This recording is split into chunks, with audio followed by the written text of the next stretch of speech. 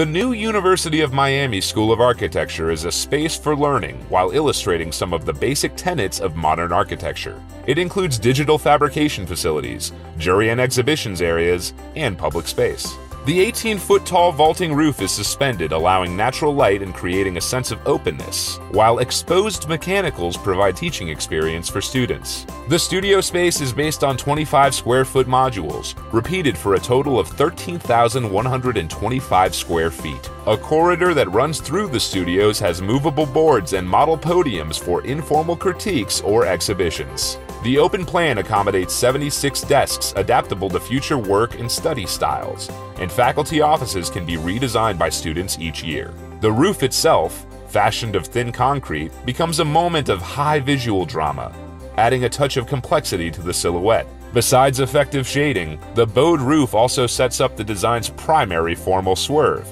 a single concrete curved wall. The jury found this to be a bold, daring expression of concrete and thought the roof was impressive. In a campus of taller buildings, they kept the building low, and it feels very comfortable when inside. A simple structure with rich space.